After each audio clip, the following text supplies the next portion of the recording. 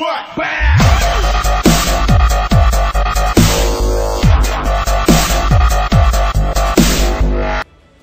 everybody, what's going on? It's your favorite YouTube commentator, Sir Q's, and I'm bringing you guys an online ranked match of Madden NFL 15.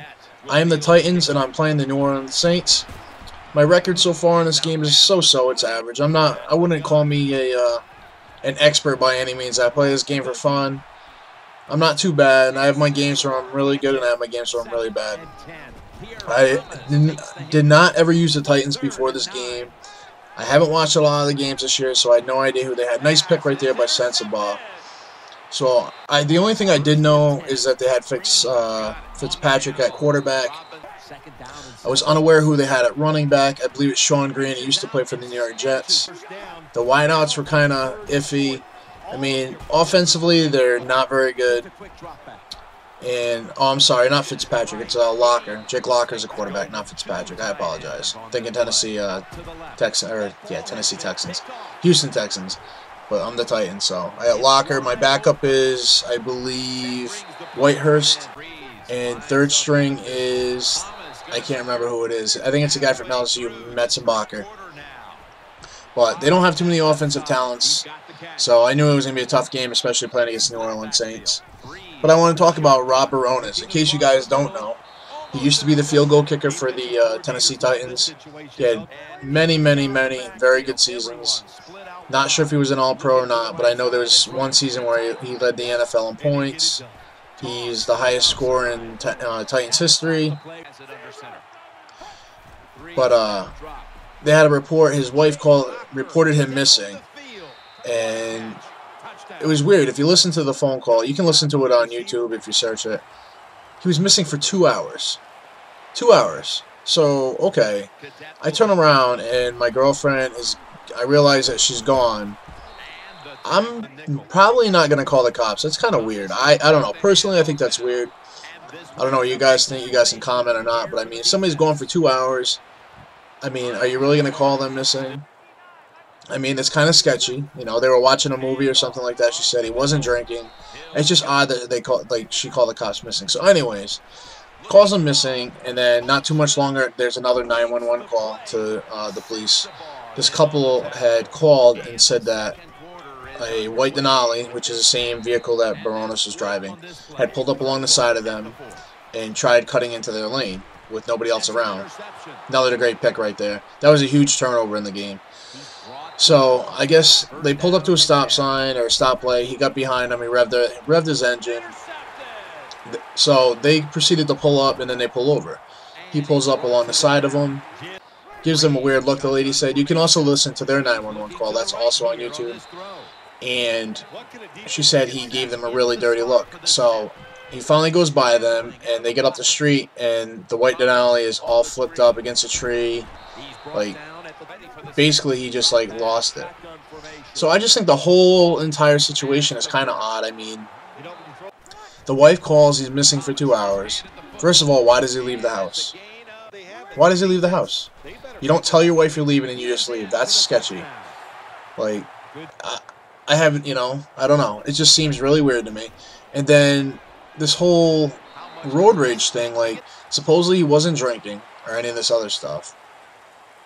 And they call the cops, and, you know, like, you get in a road rage with somebody, like, okay, so he goes up the road, and he's still going 100 miles an hour, and he bites it, and, I mean, it just doesn't make much sense at all. That's a nice run. I needed that run right there. Well, I'm still up 7-0 in this game with Jake Locker, trying to get some nice passing going. So, I mean, the whole situation was really odd to me. It didn't make any sense. He played 9 seasons with the Titans, 36 years old. But the other is his wife is Rachel Bradshaw, which is Terry Bradshaw's daughter, which is pretty interesting. But yeah, this happened a week ago. Really hasn't been much talk about it since then. But I mean, I just want to know what you guys' thoughts. If you guys heard the tapes or listened to them, or just your opinions on, like, does something not seem right? I mean, you're missing for 2 hours. Your wife calls the cops. Then somebody calls, says this guy's trying to run him off the road, or he's got road rage, and then They go up the road and the guy's got the vehicle flipped over. And he hasn't been drinking. It just, there's so much weird shit, it just didn't make any sense. And right there, I believe, is when Locker gets hurt. And I'm like, oh, that's perfectly what I needed right now. So Whitehurst comes in, who, his skills are not very good on this game. So I'm just, I don't know what to do. Just trying to be very, very conservative. I'm like, short little passes, run the ball. You know, just trying to be smart, because I figure if I try to go deep down the field or something stupid, it's not going to work out. My tight end, I liked Walker. He was doing pretty good. So I ended up getting a touchdown. I go 14-0 on him, which is huge. I squib it, just trying to get to the half. Play some prevent defense. I back up, trying to just hold this guy off from throwing a Hail Mary. Throws it up. I'm able to knock it down. Luckily, he doesn't score. So I go on the half up 14-0 with, and I get the ball back. So then I got Washington returning the kick. Get stopped. Running the ball with Green. I was able to get some really good runs with him. Not one on that one. He gets stopped pretty easily. So now I'm just trying to get the ball down the field. He's starting to press a little, so I just want to push the ball down the field. And I throw a terrible ball that should have been picked off, and luckily he dropped it.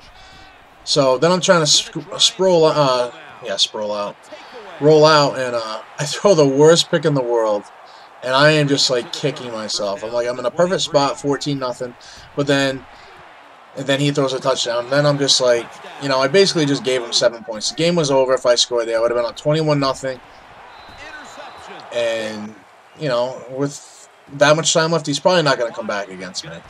If you're down 21-0 and you got the Saints and I got the Titans, I mean, come on. So now I'm like, oh, you got to be smart. I got to get some points on the board and use some clock here. So trying to still run the ball with Green, trying to get the running game going. And then I get a break one right here. That was a nice little run by Green. 15-yard run. Needed that so bad. So I'm just going to keep pounding the ball to Green because it seemed like the running game was really starting to get going. I don't want to pass it. I mean, I've already seen. And then I get this right here. That was a huge play to Wright. Wright's a little speedy. I like him on this game.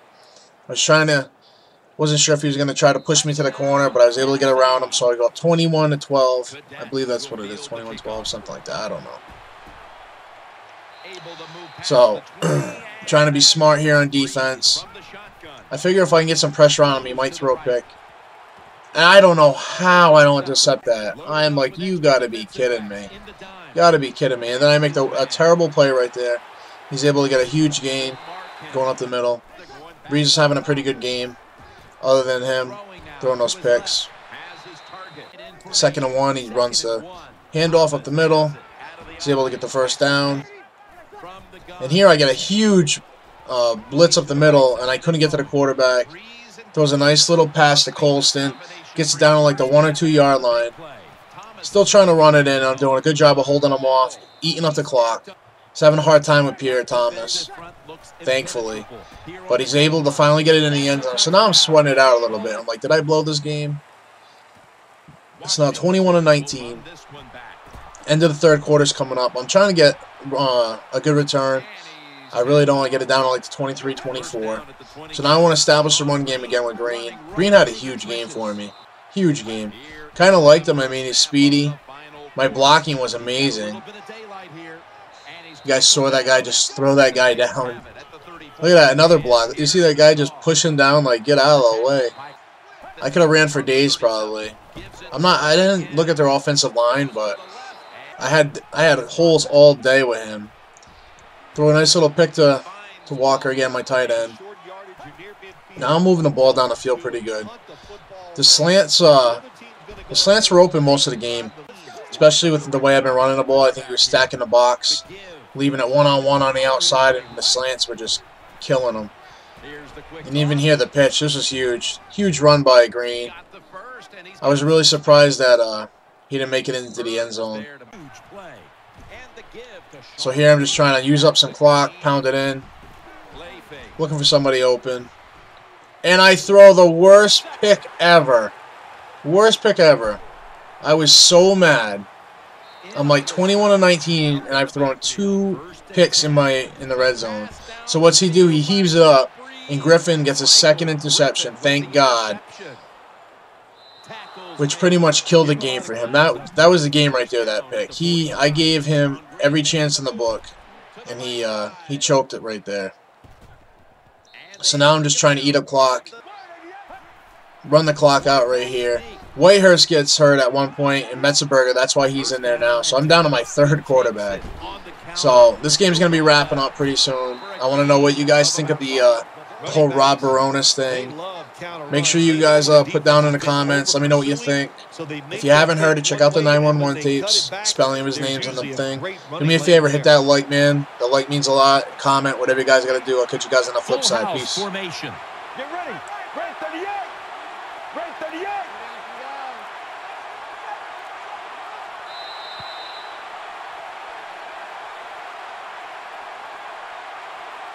A tightly contested contest that has now come to a conclusion.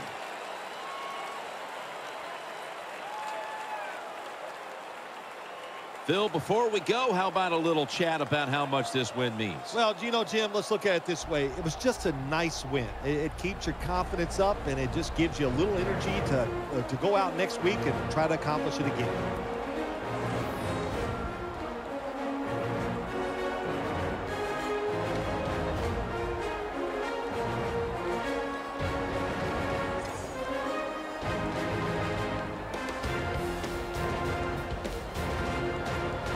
Stay tuned for the highlights and GMC Never Say Never moment, brought to you by EA Sports.